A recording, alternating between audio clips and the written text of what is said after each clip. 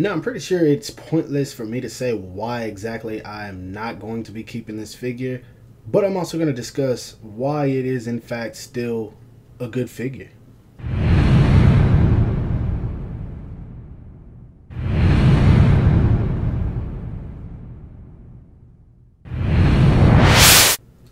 What the heck is up, you guys? Animated Heroes here, back with another action figure review. And as you guys can see today, we're going to be taking a look at the Dragon Ball Super Dragon Star Series Mystic Gohan. So let's go ahead and dive right into it. Now, as usual, we're going to start off with that sexy packaging. As you guys can see, it says Dragon Ball Super right there. It's the window packaging with Gohan inside. Dragon Star Series right there. Mystic Gohan, which is a surprise because in the promo images, it actually shows him without the bang. So I was thinking this was supposed to just be regular Gohan, but you got a cool image of him on the side right here. Dragon Ball Super up there. Nothing much going on that side. At the bottom, you got Dragon Ball Super. And of course, on the back, you got the rest of the figures in the wave. The Build-A-Figure, Kale. And then if you guys look up here, like I said, you can see Gohan does not have the bang, so I don't know if this was something that they decided to change at the last minute or what, but of course you got Goku right there and Frieza right there and all the stuff at the bottom that does not matter. So sexy packaging, nothing new, same thing we've been getting with the Dragon Star figures, but that does not matter. Let's go ahead and cut this guy out of the package because I'm ready to see how this figure turns out. Now, straight out of the packaging, as I always say, this guy is not a bad figure. As of right now, it's pretty much the same thing as Vegito, in my opinion. If you have Vegito, you already know what to expect from this guy. And I know a lot of people don't like these guys for articulation reasons and sometimes the facial sculpts, but how I look at it, for $19, the faces on these guys are pretty decent. I mean, they're not the best, of course, and the hair's not as spiky as it's supposed to be, but I mean, a lot of these figures, if you look on the package, you'll see that it says for ages 4 and up, so they don't want kids getting these and poking themselves with sharp hair, so that makes sense to me. But for the most part, the figure is pretty clean. The paintwork is nice. The accessories can do use a little work, but once again, $19 figure, and I honestly think that with the more they release, the better this line is getting. I'm not trying to get into these figures. I just collect these for the purpose of reviewing, and some of them are pretty cool, which I will keep. Jiren is definitely one of those, but for the most part, I'm not all that interested in this line. But that being said, let's go ahead and put this guy back and see how tall he stands. Now, pardon if you hear that noise in the background. That is the man who mows my lawn, and he is being really rude and disrespectful, interrupting my review, but hey, he's doing his job, so I can't blame him for that. Anyway, Gohan stands to the top of his hair a little bit over 6 inches, so he's definitely a tall figure, and to the top of his head, he's about 5.5. So, of course, he is in 6-inch scale. If you decide to get this guy because you don't want to get the SH Figuarts, for the most part, he will fit in scale, and of course, I will show a little bit more about that later when I get into some size comparisons. Now, let's check out the articulation.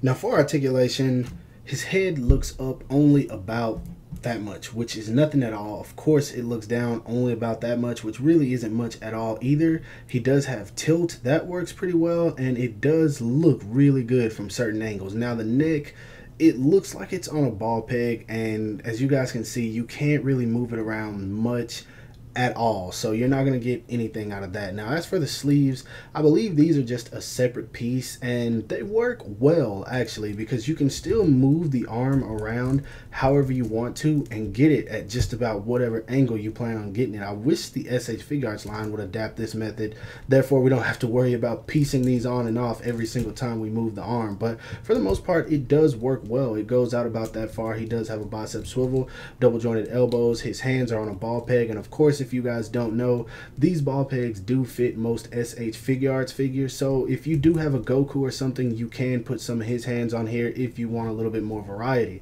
Now, he does lean back only about that much, forward that much. Of course, he does have a turn at the waist, foot goes out about that much, but it does kind of curve the further you kick it out, and that's only because of this piece right here. It does have a swivel built in there, so you can twist it just a little bit, and that's only to make it go out a little bit more. So it kind of looks ugly the more you do that, so I'm probably not even going to use it much. Now, for the knees, it's where things get ugly. Oh man, I believe that's a single jointed knee, but or maybe it is double jointed, I don't know, but it's one of them. It just looks ugly though. that bending the knees on these guys is terrible. So yeah, just in case you guys don't know that, it looks like he has a swivel right there, but there is no swivel. You can't turn that at all. Foot goes down only about that much, up about that much. You get no ankle pivot whatsoever. I mean, just a little bit, but I'm counting that as no ankle pivot. So for the most part, articulation is decent. I would say it's definitely lacking in a few areas, and some of the joints are ugly, but once again, $19 figure. Now, just like all Dragon Stars figures, he does come with a lot of accessories. First off, he comes with a pair of fist hands, which are very needed for Dragon Ball Z figures. He does come with the bang, as you guys can see right there, to make him Mystic Gohan, but unfortunately, you can't take it off. He does come with a pair of Kamehameha hands, no open palm hands, unfortunately. And last but not least, the most important piece, the Build-A-Figure KO piece, and this is probably what I'm looking forward to the most. I'm so ready to build this figure, but I'm trying to hold out. Now, as far as accessories, that is all you get. I know a lot, right? I really wish they would add at least one more set of hands to these guys, but $19 figure, so gotta keep that in mind. Size comparisons. First up here, he is standing next to the SH Figure Arts Ultimate Gohan on the Super Saiyan 3 Goku 2.0 body and the SH Figure Arts Cell Saga Kid Gohan Battle Damage figure. Next up here, he is standing next to the SH Figure Arts 2.0 Custom Trunks I got put on the Time Patroller body, and of course the Super Warrior Awakening SH Figure Arts Battle Damage Goku.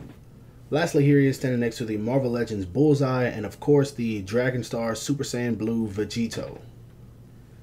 Now, overall, this figure is pretty meh. For me, it's okay. It's, of course, passable. It's definitely passable. And I know saying that it's meh is probably a lot coming from me, considering the fact that Gohan is my favorite Dragon Ball Z character. But that's just how I look at this figure. And honestly, it's because I have the SH Figure Arts, and I'm constantly trying to tell myself, don't look at it from that point of view. Look at it from the price point of the figure. Of course, SH Figure Arts are going to be more high quality because you're paying more for them, but this guy's only 19 bucks, so it's not that much. And that being said, it is a great figure for that price point. The sculpt is nice. For the most part, everything looks really good. The paint is clean. Articulation is not the best, but I mean, hey, like I said, it's 20 bucks. Don't expect Marvel Legends. Now, I will say that these guys are constantly getting better. I saw some of the first faces, terrible, but this does not look that bad. I know a lot of people don't like the faces on these guys, but you can't look at that and tell me you don't know that it's Gohan, especially compared to some of the old Dragon Ball Z figures we have.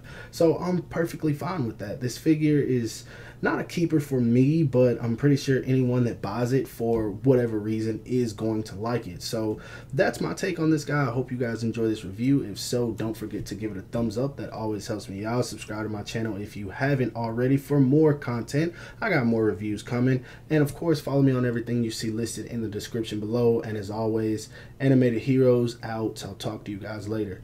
Peace.